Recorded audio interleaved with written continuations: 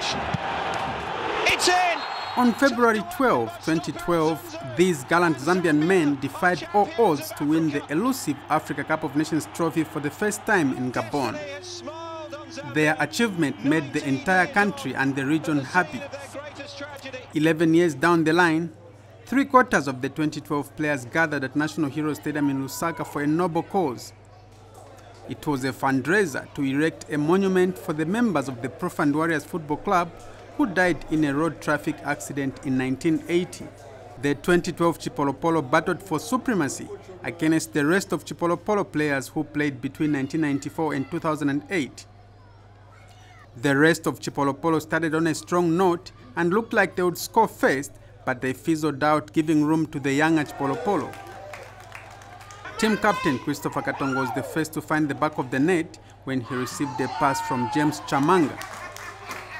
A few moments later, Chamanga, who is still an active player with red arrows at the age of 43, scored the second goal for his side.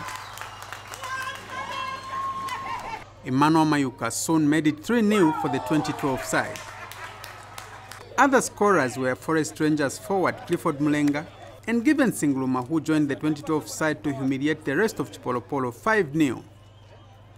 Katongo described it as an honor to be recognized for a noble cause.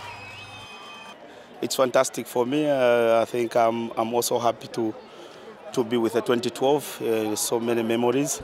But first of all, it's a good fundraising venture, you know, to try and honor those who perished in the road accident a long time ago. Those teams, we were not there by the time what was happening. While the 2012 team was coached by Moses Sichone, the rest of the Chipolopolo had a powerful technical bench composed of Wetson Nyirenda, Kenneth Babo Malitoli, Emmanuel Munaile, with Desmond Mungawa as team manager, but still went down. One of the forwards, Masao Sotembo, says the team could not match the pace of the younger players. 2012, some of them, they're still active in the league. Clifford Mulenga playing for Forest, Isaac Chansa just recently retired from active football, so I think their energy levels are a bit higher than us. In the other match, City of Lusaka legends beat Profund Warriors legends 3-1. One of the scorers was current City of Lusaka coach Slavomir Chisakovsky, who received a pass from the current chairperson Justin Zulu to seal the win. Frederick Mufune was just 4 years old when his father Sidney Mufune died in the traffic accident in 1980. He has commended the organizers for the initiative.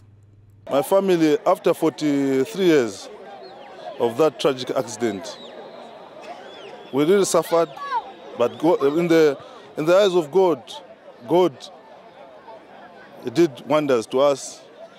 We went to school, and my brother, we were born too.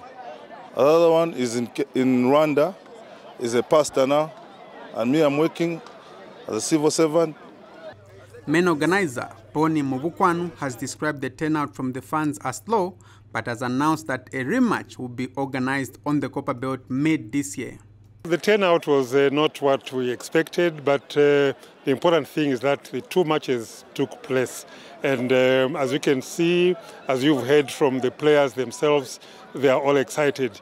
They were asking me if we can do this maybe in May or June. The event brought together players who once served the country at the highest level, and it was time to catch up. Modern Sinkala, ZNBC Sport, Lusaka.